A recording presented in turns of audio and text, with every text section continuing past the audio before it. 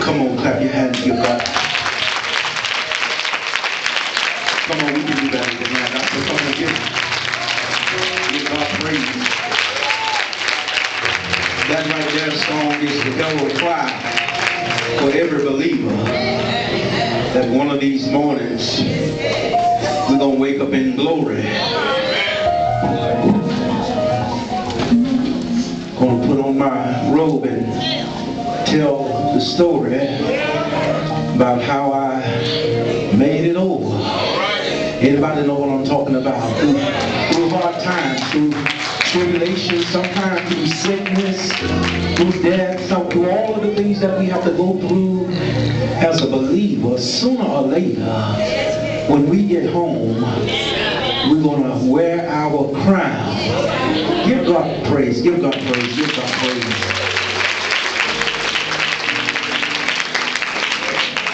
I greet you tonight in the matchless and marvelous name of our Lord and Savior, the Lord Jesus Christ, for He is the head of my life, the distributor of all of my blessings. He is my company keeper in the midnight hour, my 4-day traveler.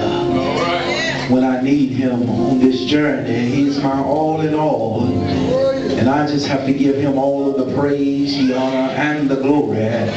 For He has been and is my everything. Amen, somebody. To all of the deacons and the officers and the mothers of this great church, Sweet Home Baptist Church, my home away from home. Thank God for Sweet Home. Amen. Amen. And then to the angel and the angelette of this great cathedral. Amen, somebody. The Reverend Dr. Jeffery Wimbush and his lovely wife. That's all right. Go ahead and give it up to God for them. Doing a reverend's work. Come on, we can give God praise.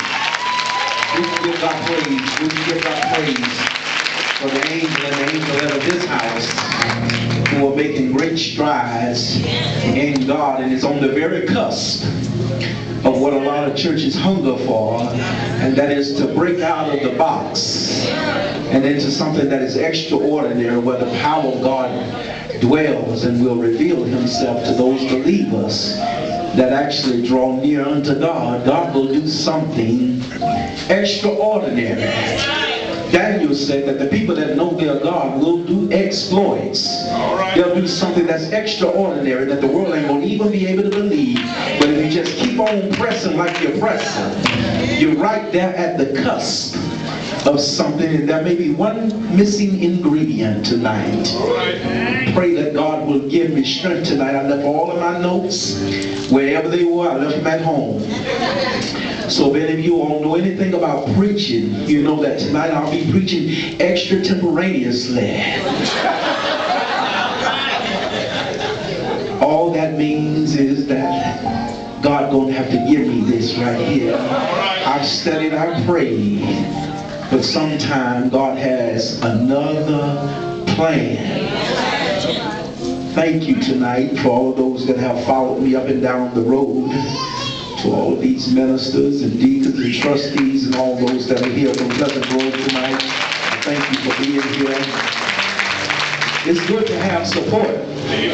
Amen, Amen, somebody, because people don't always have to support you. And when you're in a position of leadership, you ought to always be appreciative of those that support you. And that's something that we come to talk about tonight, is that, you know, it's really a paradox in Christianity, this thing called leadership. It's a paradox in that while we lead, we have to be the chief follower. You can't learn how to lead until you know how to follow. I will have somebody here. You really can't learn how to lead until you have learned how to follow. And people in church, I found out, Pastor, they got great fellowship, but you find very few believers that's got some fellowship. I'm going to get to my text. People in the church need to learn how to have fellowship. That that means to some of us that you have to learn how to be the best, second in command. Everybody can't handle second in command. Come on, talk to me, somebody. A lot of us still striving to be first in some things that God ain't never called us to be first. Hallelujah, somebody. You have to learn how to be second in command. When you get good at being second in command, you're ready for some elevation. Because the one and only true God will never give up his place of being first in everything. And all of us at some point in time are going to have to learn how to be second in command and do it well. Amen, somebody. That ain't what I really came to talk about tonight. In the book of Hebrews, your foundational scripture, Hebrews chapter number 13, verse number 7 and 8, reads these words: remember them which have the rule over you, who have spoken unto you the word of God. Somebody say the word of God. Whose faith follow, considering the end of their conversation. Jesus Christ, the same yesterday and today and forever. This is the word of God for the people of God. Praise be unto God. If you give me a few moments this afternoon, I want to talk to you from the topic or the subject of leadership that's worth following. Can you say that with me? Leadership that's worth following. Leadership that's worth following. This particular pericope text that we are examining tonight is really a very familiar passage to those of us that walk in Christendom and have been on the journey in the pastorate for a little while. It causes some challenges for those who are classified as the laity, in that it gives some moral obligations and instructions for how we are supposed to conduct ourselves as it relates to our leaders. Everybody in the church really don't know how to treat or respond or even interact with the leader. I'm going to say it again because I know y'all ain't heard me tonight. Everybody in the church don't really know how to act, how to respond, or how to even interact with the leader that God has placed there. I remember when I first got in the ministry, deacons would tell me, boy, we voted you in. I ain't got nobody going to pray with me tonight. And since we have voted you in, you ought to listen to us and do what we tell you to do, without understanding that God is the one that sets up leadership. Does not matter who voted or if they voted. God is the one that sets up leadership. And if we are going to be the church of the living God, we have to go by what God prescribes for us.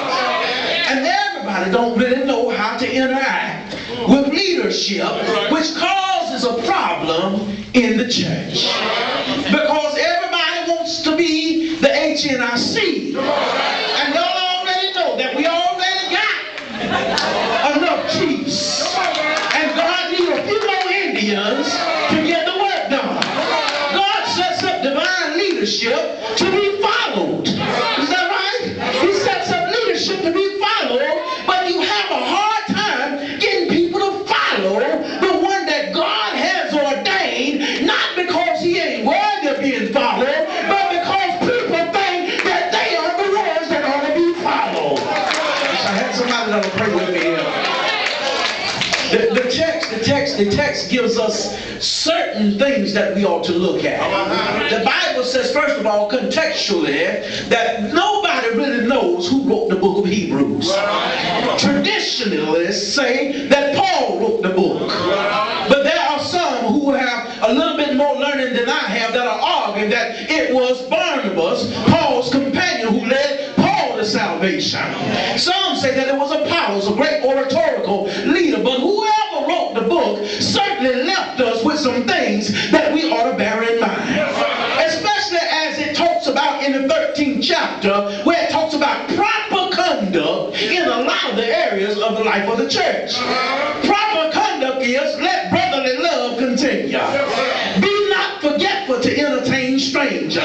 For thereby some have even entertained angels and didn't even know it. Remember those that are in afflictions and bonds, as bound with them, that we ought to look at them like, if not for the grace of God, that could have been me. I think the church has forgotten a lot of times that we ain't always been where we are. We ain't always done what we got to do. We ain't always preached like we're preaching. A lot of us ain't always walked like we're walking. We sometimes forget that God brought us out of the hell and the high water. God picked us up out of the muck and the mire clay. Some of us, he got off with drugs. Some of us, he got on the street corner. And we ought to be able to remember that when we get in the body of Christ. It'll change your perspective. If your worst enemy in the church would remind you that except for the grace of God, that could be me right there. Acting as ignorant as they are, except.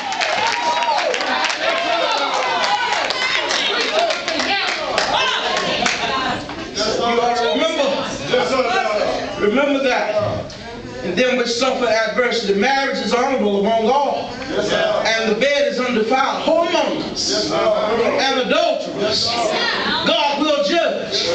He said, let your conversation be without covetousness, and be content with such things as you have. For he has said, I will never leave you nor forsake you, so that we may boldly say, the Lord is my helper, and I will not fear what men shall do unto me. Here's my first point here tonight, that as a leader and leadership word following, pastor, preacher, man or woman of God, the first thing that you've got to be free of is yourself and other people. You've got to be free to operate like God called you to operate. And that is that you can't let no constraints be placed on you to manipulate you in the way that the people want the church to go. I wish I had somebody that would pray with me here. What are you saying, brother? You can't offer me enough money to get me out of the will of God. You can't offer me enough skirt to get me out of the will of God. You can't offer me whatever it is you might have to get me out of the will of God. Because I realize this right here, that the Lord is my helper. And no matter what you try to do to me, no matter how many times you come against me, I know where my help comes from. All of my help.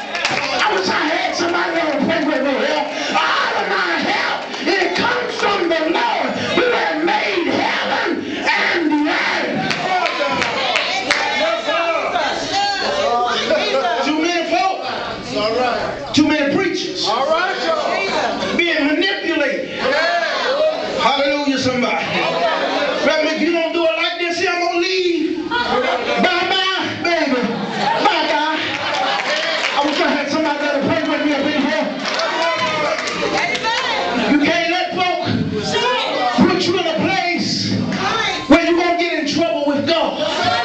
Because we'll sure get in trouble with God if we allow folk to start leaving the church. Because it ain't about the people at all.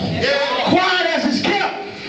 I know that's what some folk preach, but it ain't about the people at all. This right here is about God's plan. Hallelujah, somebody. And if God's plan get done, then God gonna be well pleased. Because you'll find out sooner or later that the people that fall by the wayside, the people that start worshiping other things. You can't put your mind and your heart in the people. Keep your mind on God, who is your helper.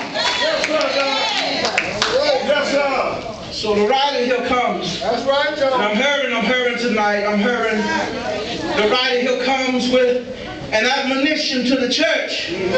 He tells them, first of all, remember. Verse 7 says, them that have the rule over you, who have spoken unto you the word of the living God. He says, remember them, because this right here is that when you remember the leader, you will remember that they have given you an incorruptible. So I had a prayer in church here. Seed of the living God. What are you saying, Reverend? They have given you the best thing that money can't buy. They're giving you something that's going to hold you even when you don't know you need to be held. Something that's going to deliver you. It's the most valuable possession that you could ever get. If you were to dig all the diamonds out of the diamond mine of Africa, if you would get all of the gold out of the Yukon territory, what your leaders have given you in the incorruptible word and the seed of the living God is more valuable to you than what you can get in any kind of material or realm that you want to think about. You ought to remember them. Remember them for the valuable gift that they have imparted into you. Peter said that it's an incorruptible gift that does not fade away, that it will be with you in the midnight hour. I wish I had somebody that would pray with me here. When you need the Lord in the midnight hour, I wish I had somebody that knows that it's only going to be the word of God that has been imparted to you by an anointed servant of the Most High God that have reached into your heart, clean out the hatred, clean out the malice, clean out the backbiting and the strife, that have put in your heart the Lord Jesus Christ through His word. He said, remember them. Then secondarily, you got to not only remember them, but follow them. When I was a young boy, they had a game called Follow. Somebody know what I'm talking about? Follow the leader ain't as easy as it always seems. Whatever the leader do, come on, talk to me, somebody. We ought to do ourselves. I'm coming tonight, but whatever the leader does, the Bible says that we ought to do as well. We ought to imitate them. Because when we imitate them, God gets the glory. Can I get a witness here? God gets the glory out of everything that we do when we imitate those who are walking in the will and the plan of God. Leadership that's worth following are people that are walking like Jesus, talking like Jesus. I'm coming tonight. They look like Jesus, and the truth of the matter is they are going where Jesus went. Y'all missed that. That went over y'all head. I'm gonna come back to that in a minute. I'm gonna come back to that in a minute. But they are going where Jesus went. And when you see this here, there are three things. One, whenever God is leading somebody, you are being led by, number one, you're being led by a promise. I wish I had time to unpack the text. You're being led by a promise. Because anything you get from God is based on the promise. Can I get a witness here? Whatever God gives us is come through His promise in His word. But if you can't find it in the word, and if God ain't promised it, you can't count on God for it. But all of us that walk by faith and not by sight are waiting from the promise of God to come into our life. And as we're walking and waiting on God to manifest that promise in our life, we have to exercise our faith. Our faith is the substance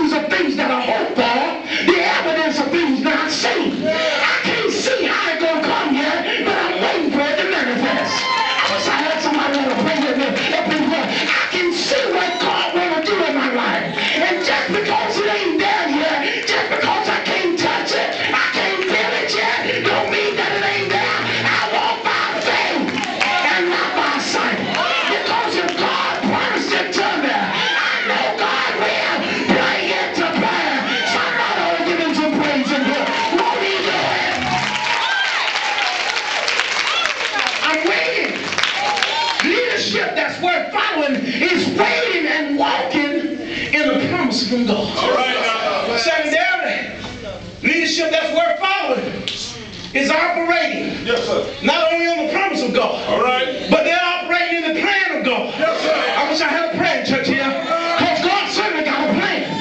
He's got a plan for your life and for my life. Jeremiah would say, God said, I know the plans. Come on, talk to me, somebody. I got some Bible readers in here. I know the plans that I have for you. Plans to prosper you. Plans to enlarge you. Plans to bring you into a wealthy land. Plans to bring you to a place where you can have the fruit of the land. Somebody will praise you in here. God got some plans for those that are in leadership.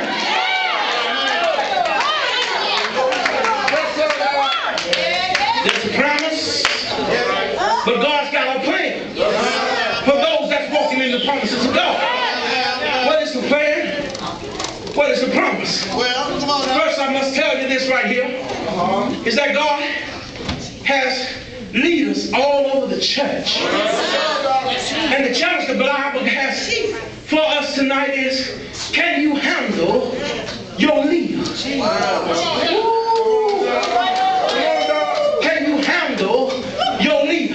And I'm glad this ain't my church, but I got to tell y'all something tonight, that if you ain't satisfied with your leadership, hold your peace. Don't push me too long. Listen, if you ain't satisfied and you can't give all of your heart to the leadership, if you can't give all of your soul, and you can't give all of yourself and invest yourself in whatever ministry that you are in, if you can't give it your all, go find yourself another church.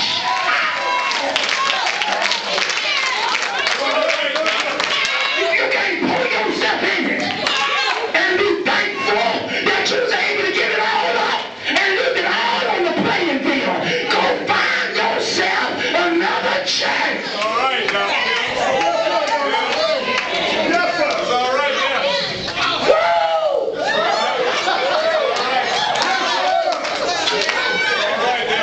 You ought to be able to put all of yourself in where you are ministering at. The Bible says that you ought to love the Lord your God with all of your heart, with all of your soul, and with all of your might. And if you can't do that here,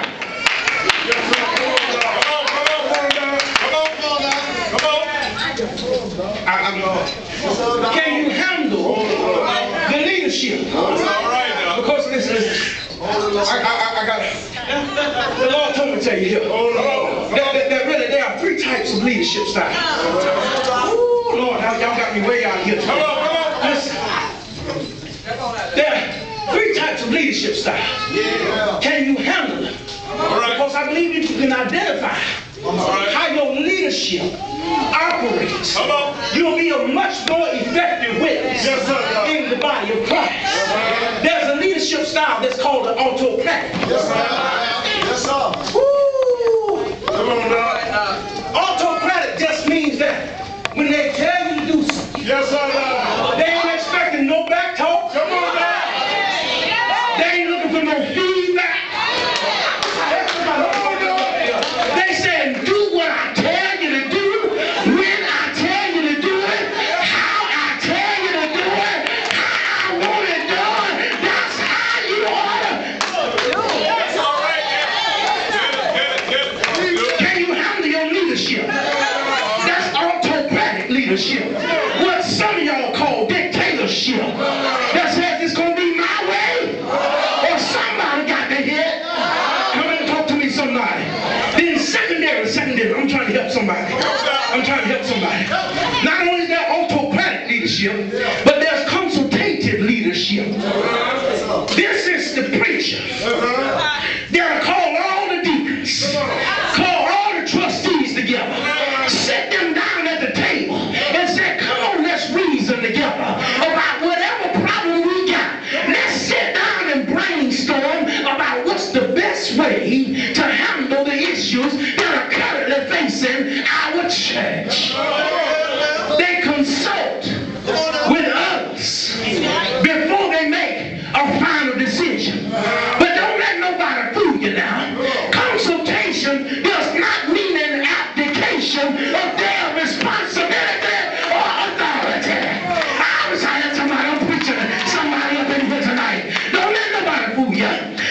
because they consult with you does not mean that they abdicate their responsibility or authority to make the last decision. I wish I had somebody that'll pray with me up in here.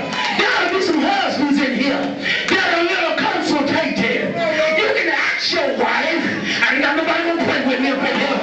You can query your wife and say, honey, give me a little bit of input. And the input may be directly opposed to what you want to do. But at the end of the day, I reserve the right as the man of my house, as the priest of my household, to say, I love you, baby, but we going that way. In spite of.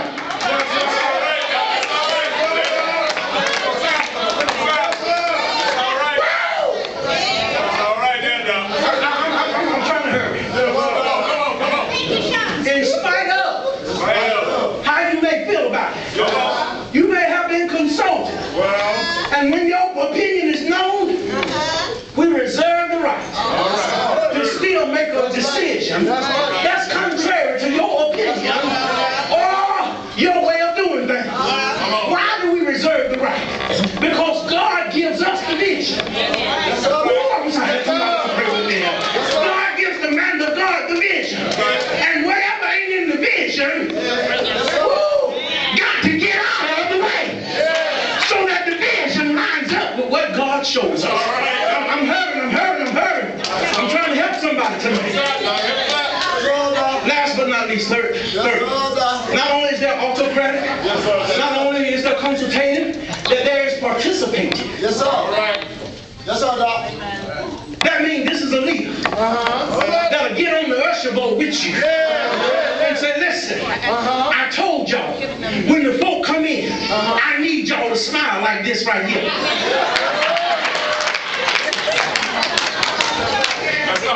And not only smile, but be firmly ushering them down to the front row where there are seats that are filled from the front to the back. I got nobody gonna pray with me up in here. I know they want to sit in the back because that's where they've been sitting at for the last 30 or 40 years. But please smile and escort them right on now to the front row so that the church is filled from the front to the back.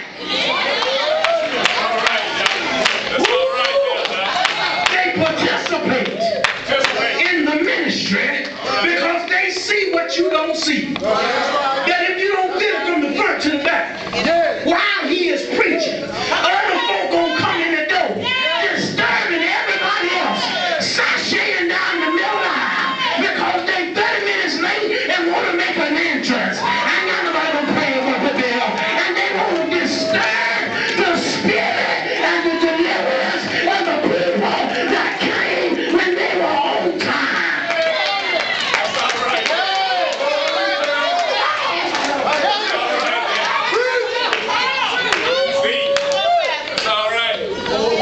I'm trying to work some things out. Three types of leadership. Yes, sir. I'm trying. It's extemporaneous. Come on. Yeah. The last point I got to give you. I'm going to get out of here. All right. Go ahead. Is that God not only gives a man a promise and a plan for how to operate the vision that God gave him. All right. Not just a promise and a plan, but God gives the man of God provision. Yes, sir. That's a compound word. Pro meaning before. Vision meaning sight that has not yet manifested. I wish I had a prayer church up in here. So what God does is give a man foresight for the things that's going to happen later on. How does he know it's going to happen later on? Because when it manifests, he knows it because he already seen it before. I ain't got nobody going to pray with me up in here. Provision. Provision says this right here, that everything that I need, God already showed it to me. Don't let nobody fool you. Everything you need, God has already showed it to you. You just got to wait for it to manifest.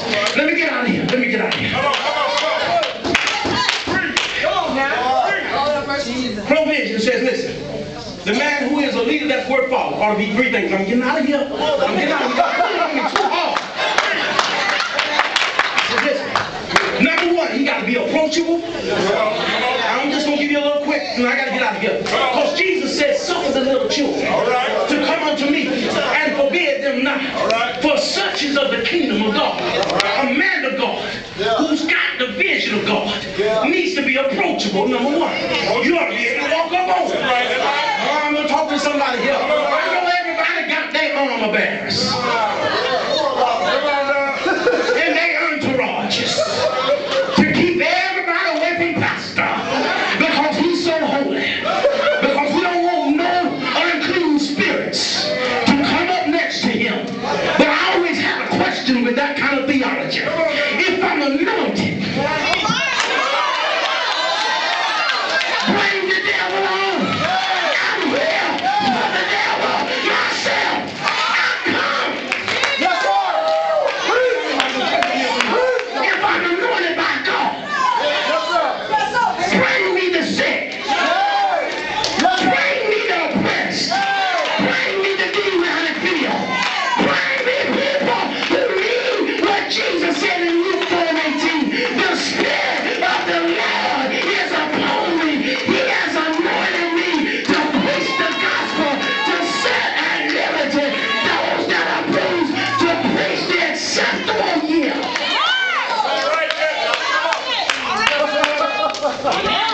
Oh, yeah. It's all right now. So preach ought to be approachable. Word follow. Ought to be approachable. Then there ought to be attentive. Ooh, what was I having? There ought to be attentive to the needs of the people. That's right. Mary and Martha sent for Jesus. And he was a 4-day traveler. He didn't come when they wanted him to come. But the Bible record certainly shows that he was always on time. But he was attentive to their needs. They thought they needed Lazarus healed right then before he died. But don't you know God always got a plan? And we're going to get the glory out of some stuff. I wish I had to tell some people here tonight that just because you don't come to the hospital when you stab your toe, just because you don't be there when your children graduate, don't mean that he ain't attentive to you. You got to wait and make sure that the priorities of God. He got to be approachable. He got to be attentive.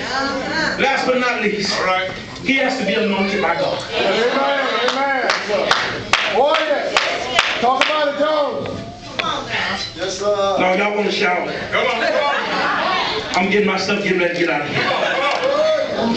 He has to be anointed by God. All right. I wanted to tell somebody here tonight. I don't know who I'm talking to. But can I help you all understand something? The word anointing don't mean shivers and shakes. It means being smeared on. Having God's hands on you. That's right. To put the Spirit of God on you. So that you can fulfill the purpose and the plan. And walk in the promises that God has given to the man of God. When you're anointed by God. Pastor, in order to get to where you need to be. To wear that crown that they were singing about. You've got to go where Jesus went. Do what Jesus did. Say what Jesus said. Walk like he walked. And go through. Y'all ain't talk to me. I said go through what he went through. Somewhere in Philippians, y'all check me out when you get time. All right. It said that we must know him in the power of his resurrection. Come on, talk to me, somebody. And in the fellowship of his suffering. If you're going to be anointed by God, can I help somebody here tonight? You won't have to go to Gethsemane. Ooh, I wish I had somebody to try. You know when you're going to thank God has walked off and left you. And you're going to be saying to the Father, Father, except it be possible, remove this cup from me. When Negroes get angry at you, and when everybody follow you, and everybody fighting you, because you see things that they don't even yet even understand. You want to go to the Father and say, Father, I shouldn't have to go through all of this right here. And the Father's going to say, yet for a little while, my son, just stay right there. And I'm going to say you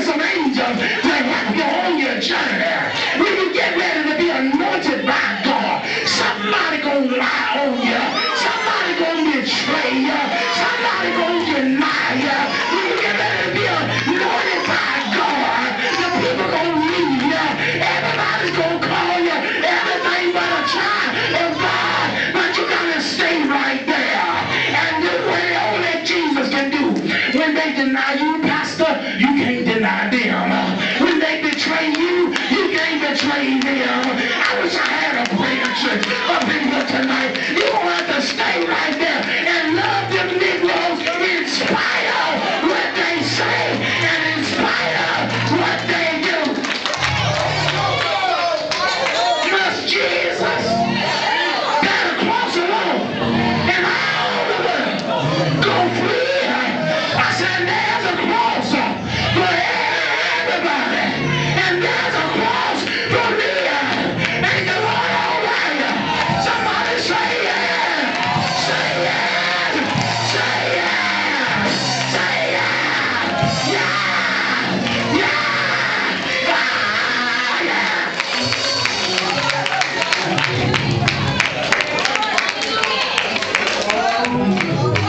You're going to have to bear your cross in the heat of the day. You're going to have to go where Jesus went. I was going to leave you. But since it's your 12th anniversary, a lot of people are missing the spiritual significance of where you at. 12 is the number of divine government. Ooh, I wish I had somebody that knows what I'm talking about here. It's the, you got to understand, the number of divine government. There were 12 tribes in Israel. Somebody ought to praise him over here. Hallelujah, somebody. Hallelujah, somebody. There were 12 apostles of the Lamb. Hallelujah. That the Lord has upset the whole world. There are 12 gates in New Jerusalem. There's 3 in the east, 3 in the west, 3 in the north, and 3 in the south. Ain't the Lord all right? And when you get to number 12, what God says is you now have the authority and the power to bring to pass that which I show you. Without power, I said power over the air. Without power over the sea. Without power to speak to those things and say mountain, be thou removed and be cast into the sea. And the Lord all right. And he all right. And he all right. Somebody say yes. Say yes. Say yes. Say yes. Say yes. He's all right.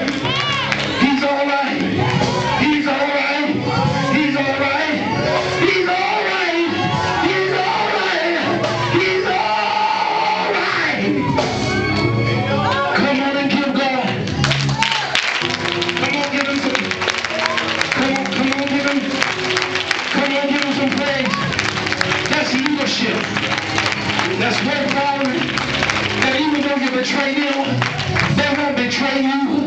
You can deny them, but they won't deny you. They've been through 12-step program that Jesus walked down the Via Dolorosa, talked to his friend, went to the 12 stations of the cross. The Bible said that every time they marched him from Judgment Hall to Judgment Hall, wherever he leaned up on the rod, the blood was on the rod. That's the 12 stations of the cross. And as you lead yourself down the Via Dolorosa, up a hill called Calvary, where they'll hang you high, stretch you wide, drop your head, and then he died. I said he died. He died. He died. He died. He died.